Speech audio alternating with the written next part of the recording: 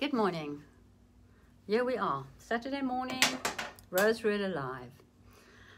I just going to wait for a few of you to come online, and then we're going to get started. How great is our God? Let's hope that everybody can get on easily. Lovely, Rona, to see you. I trust that you were able to find the live quickly, and so good to have you on board. What a beautiful Saturday morning. So wonderful. Wonderful to see you all. Thank you for coming on this morning. Yes, look at this. Wow, I can see it. Been a bit easier to get online this morning. I'm personally having some internet problems, so I've got my screensaver on at the back, but I couldn't get to the music. It just keeps throwing it off, which is a bit strange because we have very good internet in our home. But anyhow, long story short, we are here. Wow. Yes, Liz, you got on this morning easier. That's cool.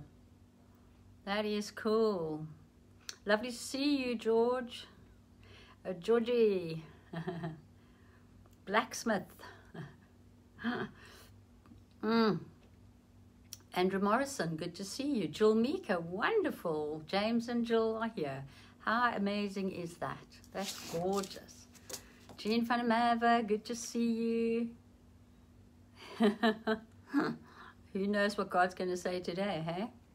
Heather Starbucks, great. Michelle Marquis, Karen McLaughlin, lovely to see you. Wow. Jenny Heinemann, wow, good morning, good morning.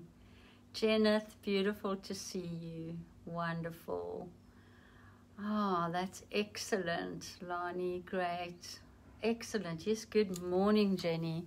Good morning. Let me see if I can get the screen of the TV out of the way, because that's going to bug you. Or maybe just switch it off. Yeah, that's probably the best. Nice to see you, Jackie. Excuse me. Go away now. There, it's gone. Oh, technology. Craziness.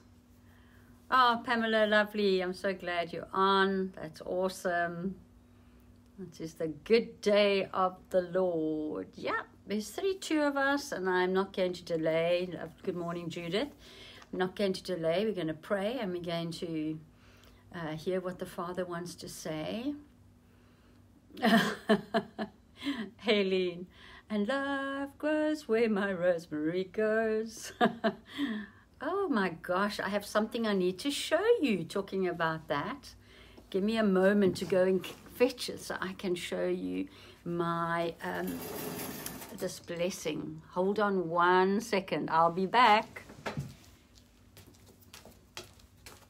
Such a good girl. Such a good girl.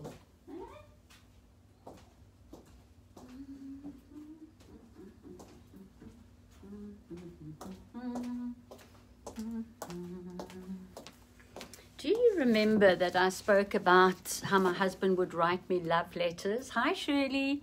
How my husband would write me love letters on the covers of straws. And so we would be, say, one of the coffee shops. And then he would take the paper cover off his straw. And when I go somewhere, sometimes I would say, I will go and do the grocery shopping, and he'll wait for me. And then when I come back, there's this little folded up little, just to say, my scroll to my wife. Anyhow, so I'm so blessed that I managed to keep 2. You know how things end up either in a book or scrunched up in the bottom of a handbag. So the other day I showed you the 2. The one is written across that way, and the other one is written down like that.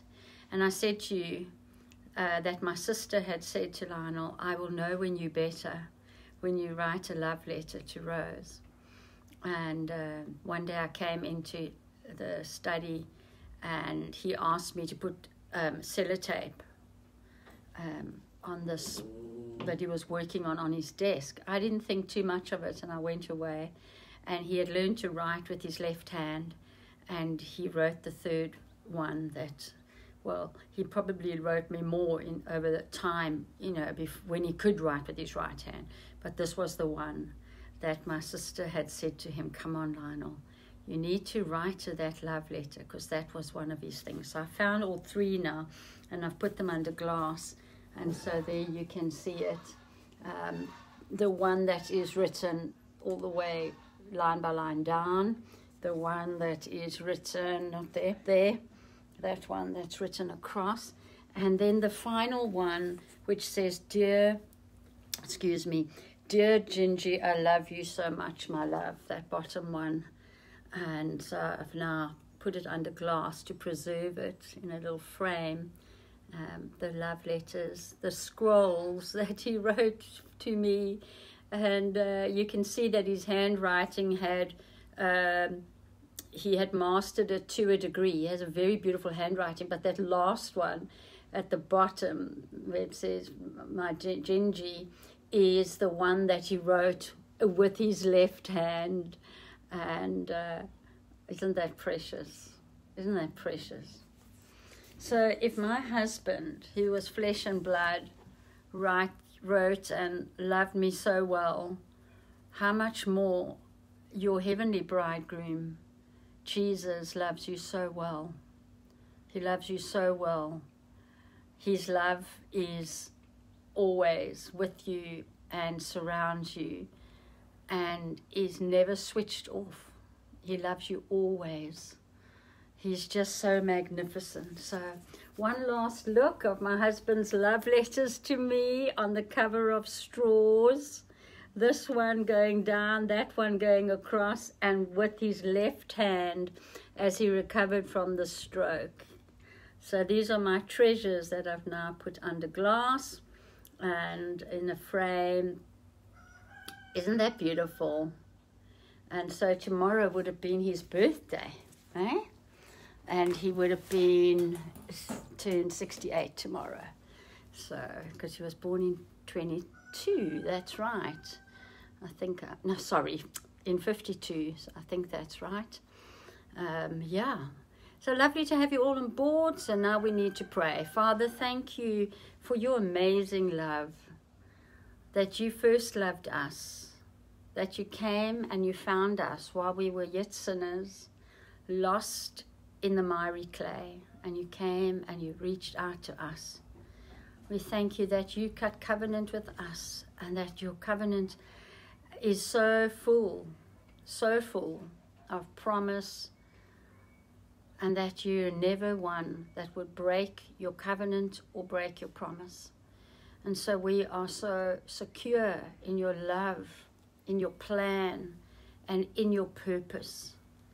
And so we thank you this morning that as we read your word and as you speak to us by your Holy Spirit, that we will be built up on this Saturday morning, refreshed. I pray for each and every one that is watching today and listening today, that there will be a stirring inside of us, that we'll stand up with boldness and courage, hope for today and hope for tomorrow. In Jesus' name, amen. So when the enemy comes in like a flood, God raises up a standard in the spirit. And so we know that even when everything is coming against us, and we look at our circumstances and we see the tsunami of the enemy, not the tsunami of God, and you feel like dominoes, and one domino is touching on the next, and there's a series of being undone. Last night when I spoke on the 7 o'clock live, I had a word of knowledge of a man that had lost his business, and he has been wrestling with God and thinking that if they open to level 2 or level 3, that he might still be able to salvage it. But each day that goes by, he's become more and more fearful. And the Lord and the word to him was that the Lord knew all about it and that he was going to turn it around. And I remember saying that doesn't mean that it's that business, but he's got something else. And I also feel that that word can apply to a number of people.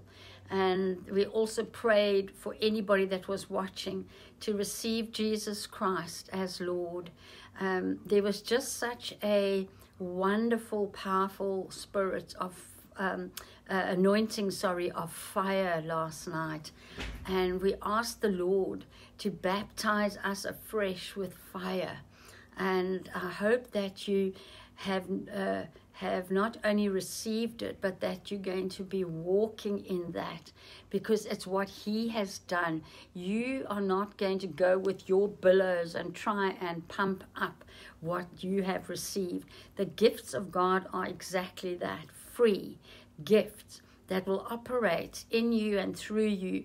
As you are faithful with a little, God will make you faithful with much. Just as every day you would put the gas on your stove or on your grill, and every day you press in that button and you turn on the gas, and you know without a doubt that there's going to be a flame because you have had that bottle of gas filled up, and you know that it will not fail. You don't have to pray whether when you switch it on in the morning whether it will work or not. You have total assurance that it's in this bottle, it's coupled to the line, and the gas is going to produce a flame. And in the same way, we don't have to beg God. We don't have to work up a sweat for the Holy Spirit and anointing to be operational. Moving in the Spirit and living by the Spirit is so natural that we are amazed that it has such supernatural results. And so God has a word of prophecy for each and every one from the time even before the foundation of the earth. His decree and his DNA and his plan and his love and his grace and his mercy was already decreed and declared over you. And a few days ago we looked at the fact that God is a creator and the God of design, and that there's no evidence in creation that he does half design or half creation. There aren't planets that are half designed. There aren't galaxies that are left half done. Everything, when Jesus rested on the seventh day of creation, it was done. He entered into his rest. Everything was in place. When he came from the cross and he went into the depth of the earth and he took captivity captive and he ascended into heaven, he gave gifts unto man, and he did that he needed to do, which was part of God's original plan, to send his only son to be the savior of the world, and that in this time he wants to pour out his spirit.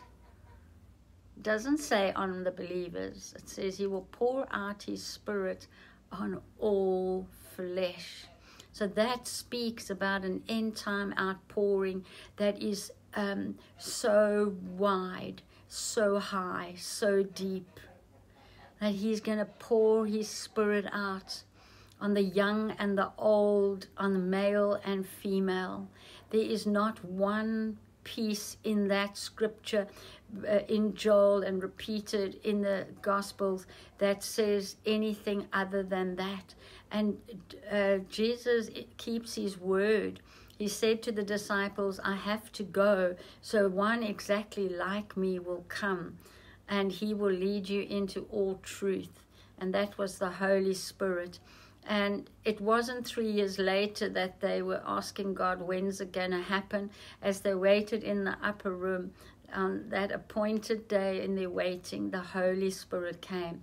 Jesus also said, I've got to go because I'm preparing, I have prepared a place for you. And he said, if this was not so, I would not tell you that. In other words, he said, I would never lie to you. What I decree and declare in the prophetic realm by those that I have put my prophetic anointing on, I watch over the words that are released over your life to make sure that they come to pass. Nothing can separate you from the decrees of God. Nothing can separate you from his promises. Nothing can separate you from his plan. He is not a man that he should lie, but he is the Son of God. He is God, and his word is steadfast and sure. Let's this morning call to remembrance the wonderful prophetic words that he has spoken over us, and how it was said to Timothy, do not forget the prophecies that were spoken over you even from childhood. Do not allow people to despise your youth. So sometimes we feel inadequate, or we feel immature in the gift and the calling of God. And I want you to know that God hasn't put the gift inside of you in a seed form, and then like a cherry tree that has to grow, and then maybe in the second year it will bear fruit. What he gives you is in its full dunamis power, and so it will operate with great power if you will switch the switch, like you switch the switch on the stove that produces the fire and brings the gas. The gas comes on the gas line, and then it ignites into a fire. And Father says, I have put my Holy Spirit inside of you, and I've given you the giftings of heaven severally. And so when you begin to speak, the Holy Spirit, the supply line from Holy Spirit and from Jesus, as you speak, it will come forward in dunamis power, and there will be results. There's also a wonderful scripture that says, and signs and wonders will follow the preaching of the word. And so when we speak the word for what it really is, the sign of that word, the wonder of that word becomes life. That is why we want to speak life. We want to speak prophecies, edification, exhortation, and comfort. Even if the Lord shows you something that's not positive, it's not so that you can say, God told me the world was going to collapse. It's so that we will intercede, that we will take, that's a word of knowledge, and we will say, Father, Father, if there be one righteous one, will you spare them? He gives us information called the secrets of the Father, and he entrusts his secrets to those that he can trust. And when he says those that he can trust, he means those that will be diligent with the information.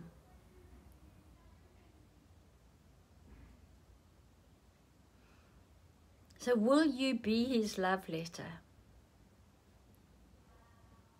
The way to be God's love letter is to acknowledge that, and gratitude, to acknowledge with gratitude that he has gifted his children, that he is not, sorry, I see we had an internet reboot there. So God is not doing, are we still online? It keeps saying to me that it's trying to reconnect. So I will just keep going, and I will repeat some of those things as I'm going along. So God doesn't want you to second guess your gift and your calling, and he has put a powerful word in our mouths for individuals and for nations. Thank you. I see I'm back on. We will be patient with one another. If I see it go off, I will repeat a few lines before I go on. Yes, we are God's love letters. We are also God's kisses from heaven. So now I want you to call to remembrance the prophecies that were on you even for a long time. And think about the key words. Think about what it was that was prophesied over you that defines you. Maybe it was prophesied over you that you will be a good teacher of the word. Maybe it was prophesied over you that you will be one that's of compassion. Maybe it's been prophesied over you that you'll heal the brokenhearted and set the captives free. Maybe it's been prophesied over you that you'll be a teacher in the body of Christ. Maybe it's been prophesied that you're a digger of wells, which is a revivalist. Maybe it's been prophesied that you will go win the lost, which is an evangelist. Maybe it's prophesied that you will go to the ends of the earth. Maybe you've been prophesied over many times that you will continually go to Israel, which means that you are one that will pray the nations of the Jewish people back to their homeland and even stay the hand of the enemy. I want you to know, yes, Pamela, there has been some signal problems. And so we are just being patient with the airwaves and the internet at this moment. And I'm praying that we will stay on even despite that. So twice it has had a little wheel and said to me, reconnecting to the internet. So let's just trust the Lord to keep the internet line very definitely live. So last night we had spoken about the power of God, and that the same power that raised Jesus from the dead is at work within us. And so this is the season of great blessing, and with a backdrop of great adversity. And if you concentrate on the backdrop, then you will not see the promise. And so do not put your eyes on the setting. It would be the same thing as going to watch in a magnificent production, and the maybe a ballet, and the dancers are well trained and they know their every move, and they're on those points and they are twirling, and that dancer can lift that ballerina with such ease, and we miss all of it because we are looking at the backdrop behind the dancers, and we're looking at the fact that there's maybe something there that you would have done differently. And don't look at the backdrop of adversity. Look to the one that has given you the promise, so that you will not only cross into your season of blessing, but that you'll be established in that he has called you to. We are in a place of uprooting where churches and ministries are being redefined, and there's a stirring of the passion of God working in the churches, working in the leaders, and working in the believers. And there will be such a shift in this season, and if we don't like change, this will make us uncomfortable. But if we understand that Jesus is a game changer, but when he changes the game, he doesn't take us to realms of downplay. He takes us to realms of increase, not realms of decrease, realms of increase. And you'll see whole groups of churches beginning to speak the same message because they are listening to Holy Spirit like never before. Our mandate is being refined and refired. The centrality of the gospel is being re-established, and the centrality of the gospel is Jesus Christ, crucified, buried, and resurrected. Your sins are forgiven. You've been made whole. We are not in a season of going back to the rubbish bin to try and fix ourselves, but we are in a place of surrender where we are saying, come, Lord Jesus, come. Come, Lord Jesus, come. We are not looking for Jesus afar off. We know that he is inside of us and has anointed us for the season that we are in right now. Let us continue to preach Jesus, Jesus, Jesus. And many, many years ago, I woke up in the middle of the night, and all that I had ministered in a ladies' meeting went like a ticker tape before me. And very quickly, but the whole message in an instant. And the Lord said, how much of Jesus was in that? And it has nothing to do with condemnation.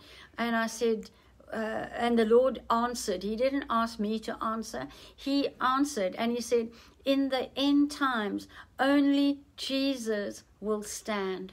Only Jesus will stand. So Father is asking us to pull on the promise of our salvation, to lean in to the promise that our sins are forgiven, that our individual sins are forgiven, that our nation's sins are forgiven. And that in Chronicles it says, hear our cry and our prayer, Lord, and then says, and let us turn from our wicked way, and you will hear us from heaven, and you will heal our land.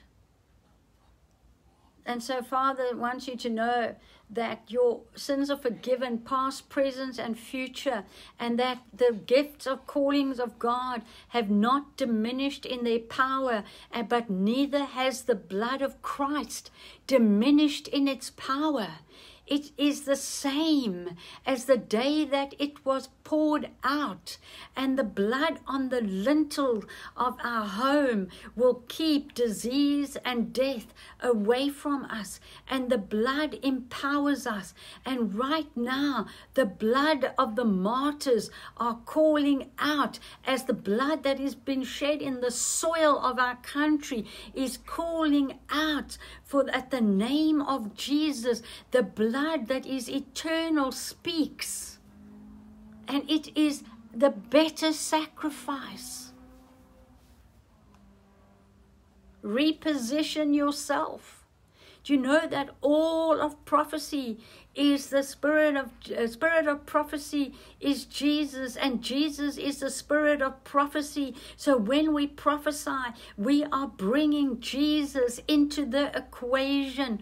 People get tangled up with, unless it's got some scripture in it, it's not God. This is a rhema. Prophecy is the secrets of heaven and the rhema word of God. And it says that you can have many different gifts, but that we desire to prophesy. When we worship, the blood avails. When we pray, the blood avails.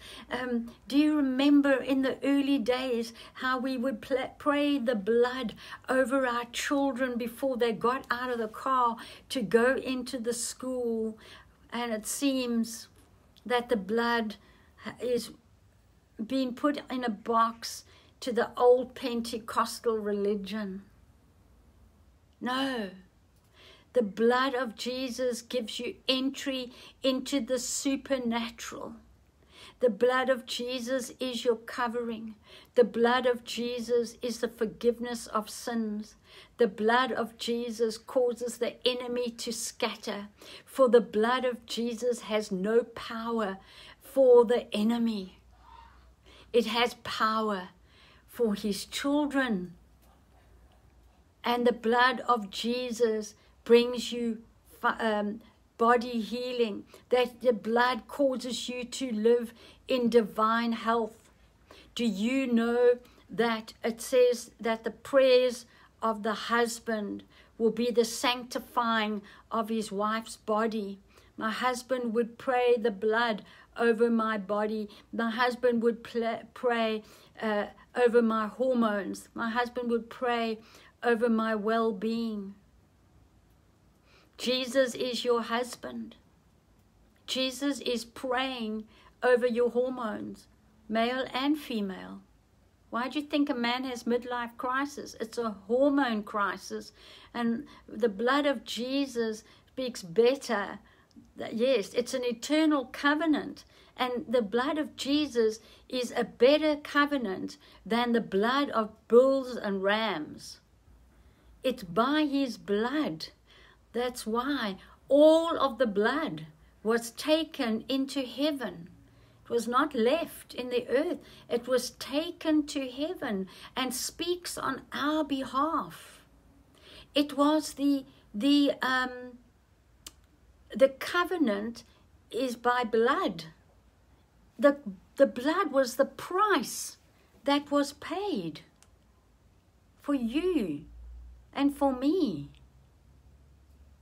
And even when we are covenant breakers, God is still the covenant keeper.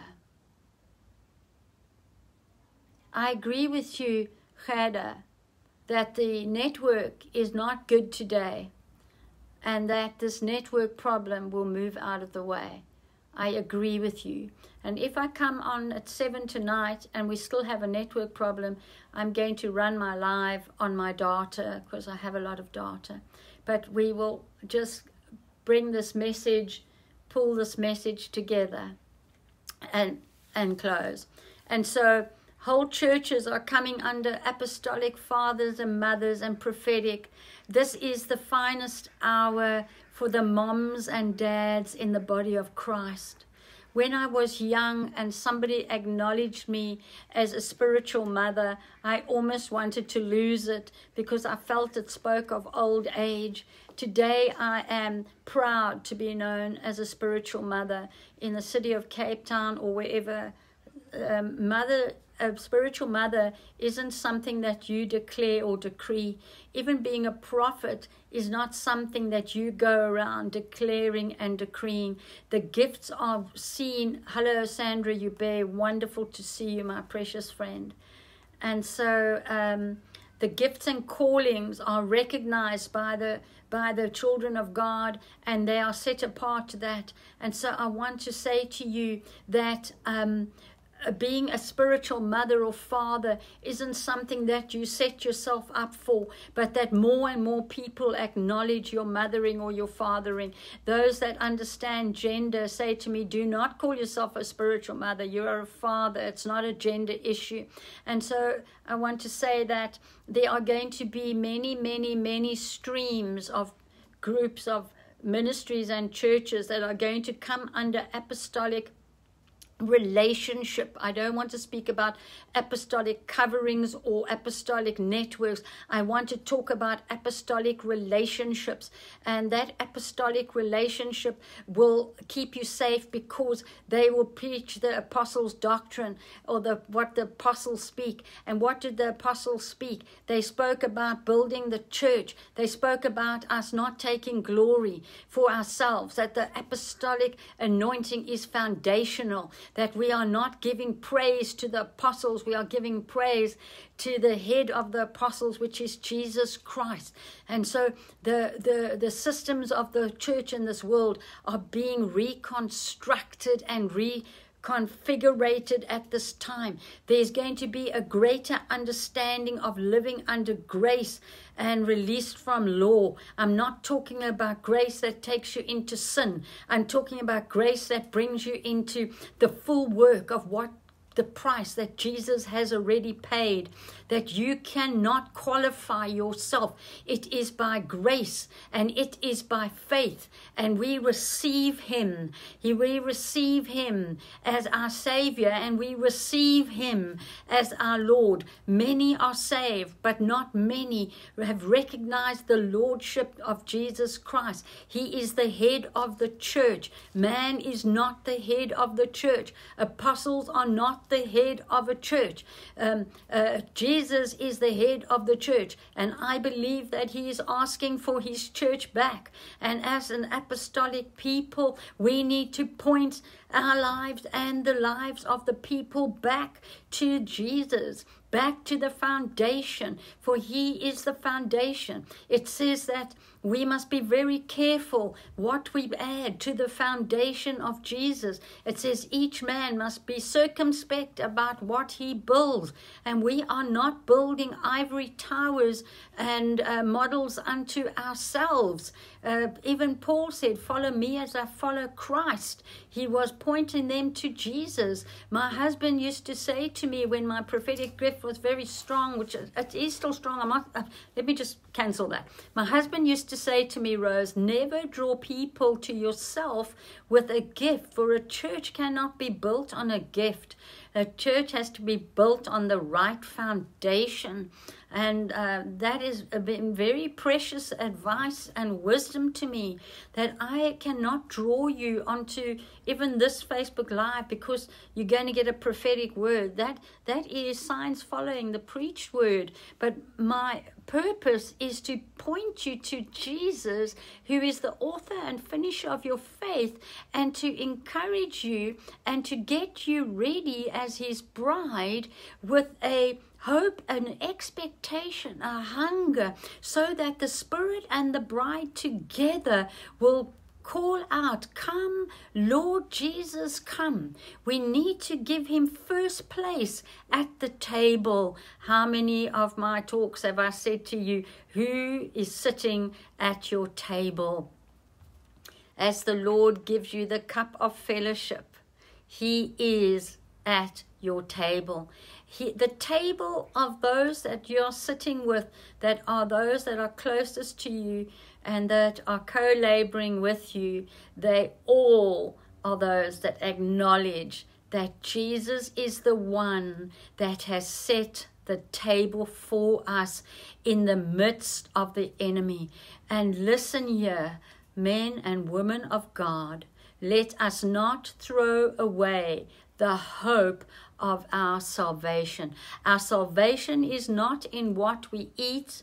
Our salvation is not in any of these things. Our salvation is not on how many Facebook pages we have. Our salvation is not about how we dress. Our salvation is in the power of the shed blood of Jesus Christ. And we are knitted together by the cup of fellowship. And that is the blood that was shed for us.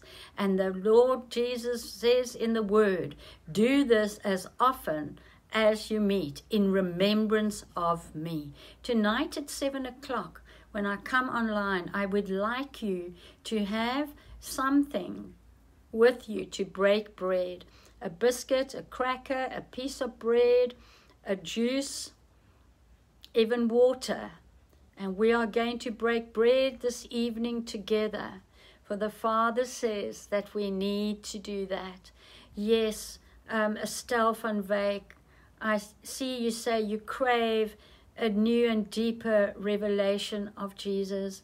That is our heart's desire, that we have fellowship with him and we have fellowship with one another.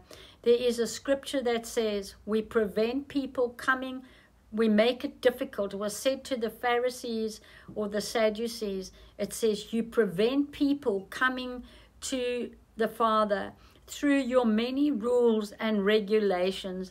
It's like straining gnats. And so there's always another reason. It hurts my heart that people are being bullied and told, be careful what you watch now, because we don't want you to stray, and stay with your stream and don't watch other people's material lest you get confused. This is party politics, even in the church, to keep people captive.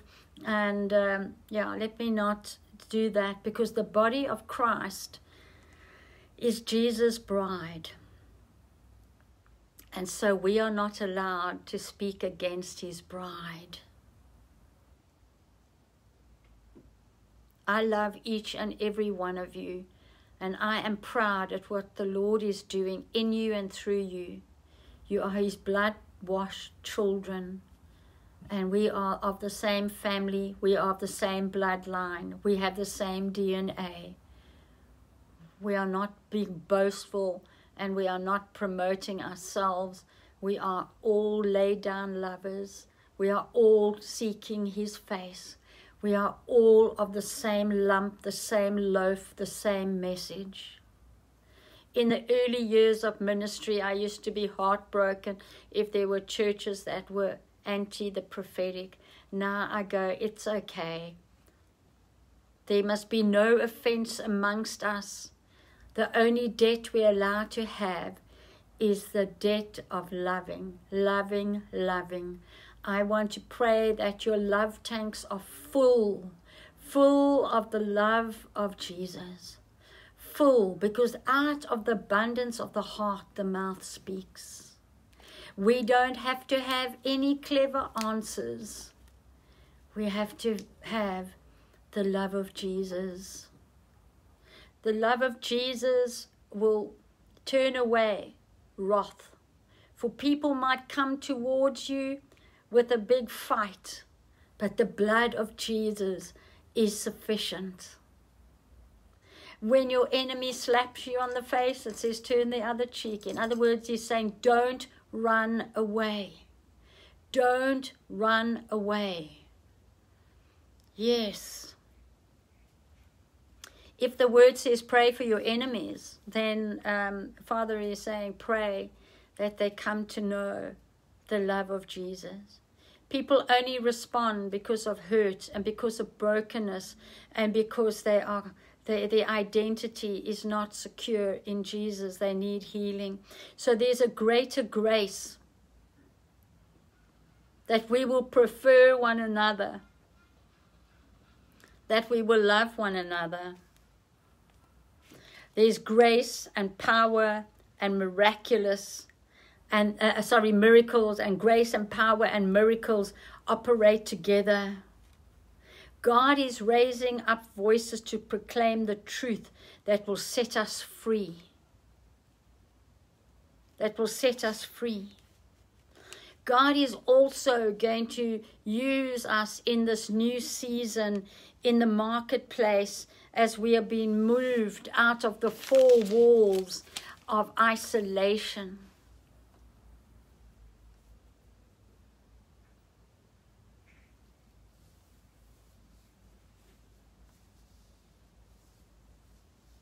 As you're standing in the supermarket, maybe not now, yes, right now, and you're standing in the supermarket, pray for the person that is standing in front of you. I don't know how many times I've been in the supermarket and I watch the person in front of me, or maybe three ahead of me, and they're counting out their copper money because they can't afford even the little stick of butter or the little bottle of milk. And we are called to help one another and to bless one another. And I will stretch forward and say, please can I pay it forward? Because you don't want to make people embarrassed. And I say, by the love of God, I want to pay it forward. Bless one another as Christ has blessed you. You say, but I don't have enough to bless anybody else. I want you to know if you have 50 Rand, you can give 5 of it to somebody else. What is 10%? Bless.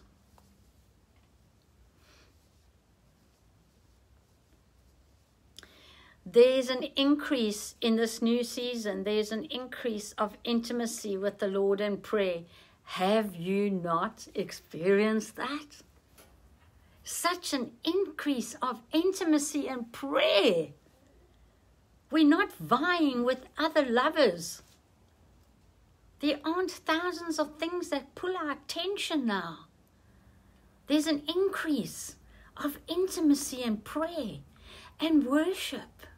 Even last night as I went online and I saw them, my beautiful friend Lily and Yaku were from De Bron, were heading the time of Worship South Africa.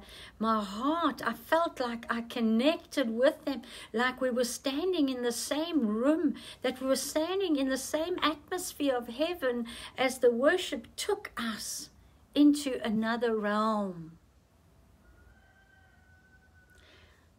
When we speak about the supernatural, do you know that God can transport you to wherever He wants to transport you in the Spirit?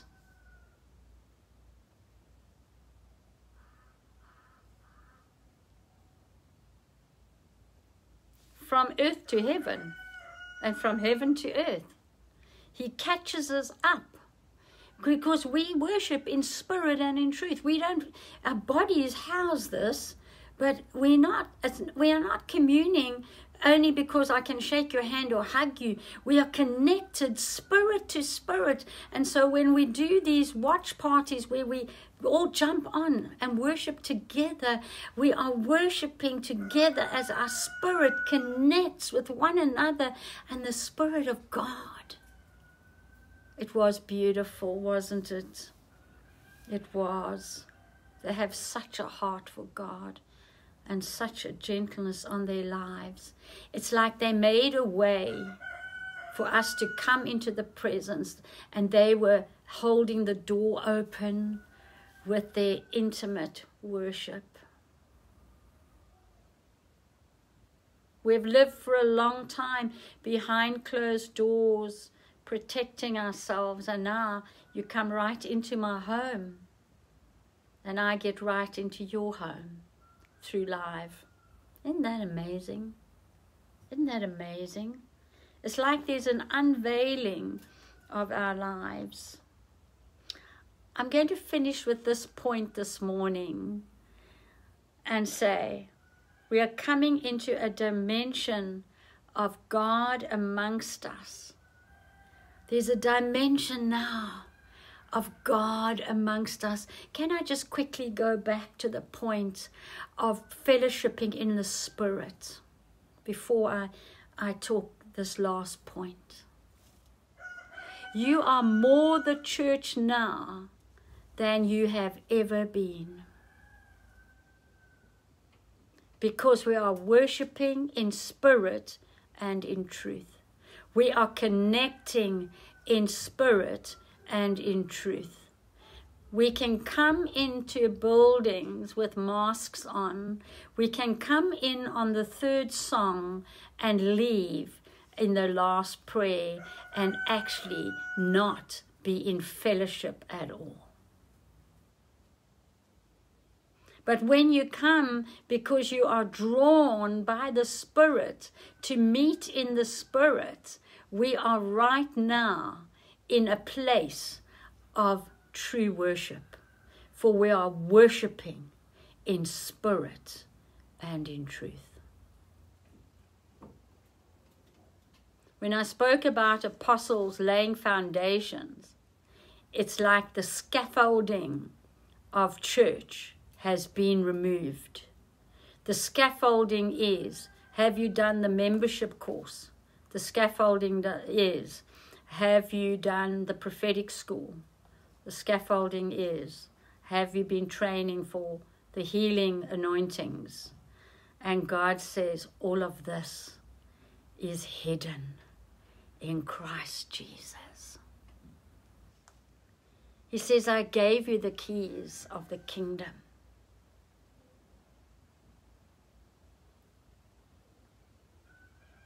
Amazing.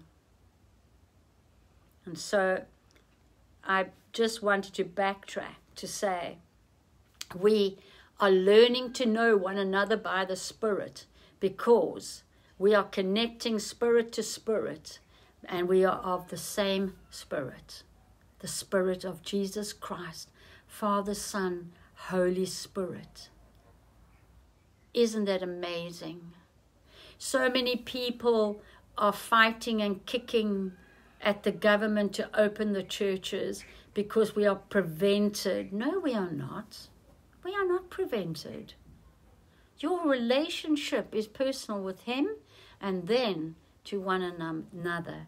You have more people sitting at the table that He has set for you now than you've ever had, because we rush into fellowship. We have a quick sip of the communion and we leave. We are really having our hearts knitted together in spirit and in truth. I also want to say to you that persecution grows the church. Not the church as a building, the church that you are a living stone of. Just tell somebody they're not allowed to touch something, Adam and Eve in the garden. There will be a way to work around it. And we can't meet in a building. And because we can't meet in a building, the people are freaking out because it's not measurable. but it's in spirit and in truth without measure. So let me come to my closure for this morning.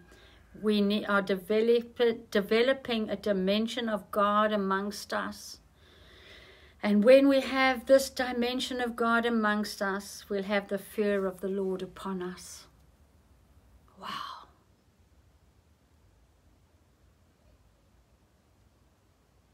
Can I say it again? When we have a dimension of God amongst us, we'll have the fear of the Lord upon us. We are in a season where we have the dimension of God amongst us. Jesus Christ in us brings the fear of the Lord upon us.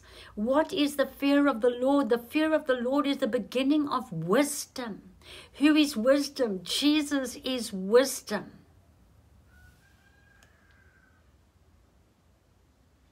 Let the dimensions of God amongst us increase the fear of the Lord upon us. What does the fear of the Lord do? It brings us to wisdom. That takes away confusion. That you don't know what to touch and what to let go. That you embrace the centrality of the gospel of Jesus Christ. That you take hold of the blood. That you know that the blood speaks louder than the blood of bulls and rams. That you understand that you're established in him. That you do not have to add anything to the message of salvation. It is not Jesus plus. It is Jesus period. How amazing, amazing, amazing. If you're asking for wisdom, you're asking for the increase of his influence in your life. And it says, if you lack wisdom, ask the Father that will give generously. You didn't get a little dose of Jesus that increases over years. You got the fullness of the Godhead when you said, come, Lord Jesus, into my life.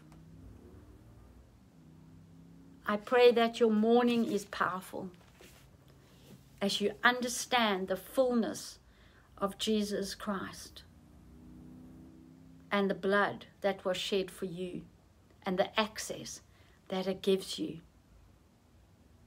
in the spiritual realm. That we are being knitted together as we were knitted in our mother's wombs individually. We are knitted together in the womb of our salvation, in the womb. Do you know that in the Old Testament it says, and the Lord saw this baby threshing around in its own blood, and there was nobody to tend to it. And he said, I will rub you with salt, and I will tend to your umbilical cord. And so Father says, even if you feel like one that is untimely born, he says, I tend to you, and I am your blood supply. Let us embrace the teaching of the blood of Jesus and the full work of his grace. In Jesus' name. Father, I thank you for your word that is as sharp as a two-edged sword, cutting away the fat, cutting away the froth and the bubble, cutting away the fancy dippings of sauces and things that would attract people to a program and not to a person. Thank you that we want to be honed and on fire and filled and anointed. How we study the lives of the revivalists. Their messages were simple. Their messages weren't points on a teaching. Their message was around the person of Jesus Christ. May Jesus be your anchor.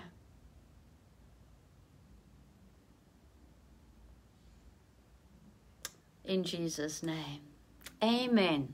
Have an awesome morning. I'm going to load the message up to some of the groups that I send it to, and also onto YouTube. The YouTube loading takes quite long, so it might only be up this evening. But if you miss out on anything on Facebook Live, there's about 52 messages already just in this lockdown that's on a Rose Rhoda YouTube. Go and have a look, subscribe, and you can look at the messages again and again. You can also send it on to a friend. Sometimes we don't have the boldness to speak to a friend about Jesus, but we can send a message and say, this is a friend of mine, won't you listen to it and give me your feedback? And that way it opens a dialogue to speak about the Lord. I love you. I'll see you at 7 o'clock this evening. For those that don't know, Angus Buchan will be on live from 11 o'clock this morning till about 2 this afternoon. It will be the largest gathering for what used to be Mighty Men. It's for men and women, for young and old. They're expecting the largest gathering around the world that has ever been. So tune in, find it on Facebook, find the links, and I hope that you enjoy the Holy Spirit, the wind of the Spirit, as Uncle Angus shares. He is the work of God's hand, and he has brought so much blessing of Jesus to our nation. You know, one has to be obedient to the Holy Spirit. And you know what? Holy Spirit said that I must close by breathing on you. Aren't you glad that we have the screen between me and you? Because right now everybody is so afraid of the coronavirus. And it says, and Jesus breathed on his disciples and said to them that they will be filled and baptized in the Holy Spirit when the Holy Spirit comes. And so I breathe on you today the love of Jesus.